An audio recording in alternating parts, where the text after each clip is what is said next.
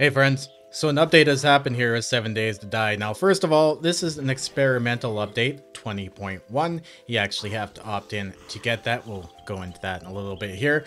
But the most exciting thing I found out of this update is that the stability is now fixed, and they even updated and improved how the show stability function works, which is really exciting, and I'm going to make some quick tutorials on it. So before Alpha 20.1 experimental, if you replaced a block in a building, it didn't update the building correctly and you would have faults all over it, and people were finding that they were putting stuff down on their base and it was causing a collapse, or stuff was just straight up falling off their base, where it absolutely made no sense. I made a few videos on it here in the past, but that has been fixed here in Alpha 20.1, which is really exciting. So now when you replace a block, it actually fixes the blocks themselves. Now they do recommend starting a new update to do this, but there is a fix for this in your current playthroughs. Now, if you're having some issues, either be it a POI you're trying to fix up, the base you're at, all you got to do is go into debug mode using your F1 button, type in DM, enter, go back in, press escape, and up in the corner there, you'll see recalculate stability. If you press on that button, you should be all good. And if you pay special attention, down in the lower hand corner is how you turn on show stability. So now if you guys want to install this, we're going to get right into that. All you got to do is load up your Steam, go to your library, select 7 Days to Die, right click on it, go to properties, down to betas, and select scroll all the way down there and then select the latest experimental, and the update will be yours. Now, I do expect maybe a week or two to see this update come out to the stable one, and when it does, I will remind you guys. Let's get into the meat of this update. So they have done a ton of POI work based on player feedback. We are not going to go over that stuff because there's an incredible amount of it. I will put the link to this update and its notes. I'm going to put it right up there in the top pinned comment for you. So getting into the ones that are important, they reworked all couch harvest to give some of the main resources on the destroy event instead of in the middle of the harvest. So you have to break down the couch entirely now. Slightly increased the probability of books found in book piles and crack book shelves. Thank you. I thought it was a little harsh because I was opening up book piles just to find a few sheets of paper in them. I thought that was very unfair itself. I mean, that doesn't make any sense to me. Anyway, enable graphic jobs. I have no idea what that means. So here is another one.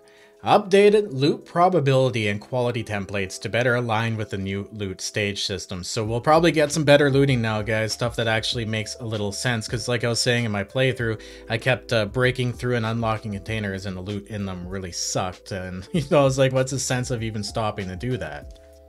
And a lot of people were complaining that they were getting a lot of empty loot containers even at a high game stage. So they added this one in here.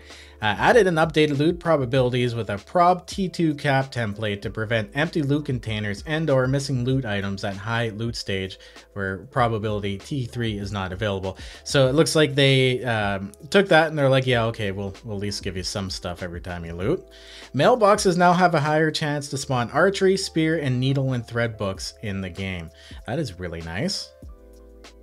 Reworked tiered chest loot to better reflect POI difficulty. And I think this is where I was complaining, like getting through to the chest, that they just weren't putting out the loot. And it looks like they addressed it here with this update. Reduce the amount of aloe cream found in backpacks. There's a lot of that. Increase the chance to find acid in sinks and chemical sets. I know a lot of you guys were like, it is impossible to find this stuff. There you go. They addressed that in this update too. Had another low chance to find vehicle wheels in passing gas crates. We got ourselves another warehouse fix here. I don't know why that's halfway down the menu. Reorganize the furniture helpers to prevent unwanted block rotations, hiding adjacent block faces due to mixed type blocks properties.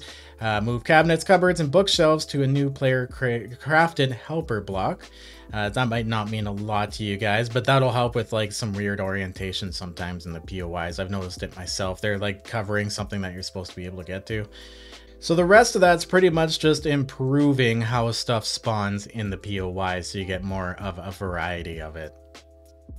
Here we got Penetrator perk now references the lever action rifle instead of the marksman rifle. So they're looking after a couple of the stuff they missed on the update for the descriptions. Drone description no longer references its ability to fight. I even commented on that in the recent episode as well. I was like, well, they gotta fix that. A big one here, guys. Reduced ammo loot counts by about 15 to 30%. Reduce the amount of ammo found in yellow loot bags from large to medium groups. So we're not gonna be finding as much loot now out in the world, and especially in those zombie bags, which kind of sucks. I was relying on those, but that's okay. I have a bunch of brass saved up. Reduced amount of ammo found in blue zombie loot bags from 2 large rolls to 1. So that looks like it's probably about 50% less. That's huge. And in under fixes, guys, here's a big one. This is all POI stuff. Drone can fall under bedrock and get stuck. Yeah, you definitely don't want that happening. Now, if they can avoid that happening, period, that would be great. There's a drone duplication error. They fix that. There is a workbench duplication bug, and the crafting multiples of items correctly if output slots were full and placed directly into player inventories. So there's a little bit of a problem there. And the duplication bug I was not aware of, so they've addressed both of those. And you can also shoot through the bunk bed frames now. This is interesting. Pathing incorrect ladder height check if open to sky. I wonder now if zombies will actually go up ladders. You know what? I'm gonna test that out. Alright, here I am in a copy of my base day 1 world in 20.1. Let's go ahead, spawn in 25, let's say zombie bikers to have a good time. I should be feral, so they should have my attention here. Are they gonna track up this ladder? That is our big question. Oh no, guys, look at this. They are tracking up ladders now without blocks over top of them. Oh, that's a big change. So here, getting back into the update, they have inconsistent resources and scaling on military armor recipes. That may change stuff for a few people. AK-47 and pump shotgun Holosight location updates. So they moved the Holosight on the guns. Tactical AR Holosight scope offset for dot alignment. So it looks like they've done a lot of work here with some of the weapon stuff. We got Holosight dot position updates for iron crossbow and compound crossbow. Wow, it looks like they updated it for everything. Lever action rifle and auto shotgun. Here we go, guys. This is a big one I was talking about earlier. Structural integrity is not recalculating when block pillar is recreated. So that's what I showed you right at the beginning. Here's another one for weapons, slightly tweaked scope camera, offsets, and dot placement for reflex scope on pipe shotgun. They also did the sniper rifle Holosight dot update. I guess a few achievements weren't working as well, so they fixed those. If you guys weren't getting them, you should get them now. And it looks like that's about it, guys. There's a whole bunch of other little things in there. Like I said, if you want to catch it all, go ahead and check out the update. But there's some pretty exciting stuff in this update. Let me know down in the comments, guys, what you think about the new stuff. The ammo nerf, the stability fix, the fact that zombies can track up any ladder now. Honestly, I think that was purely a fix. I don't think that was ever supposed to be a feature.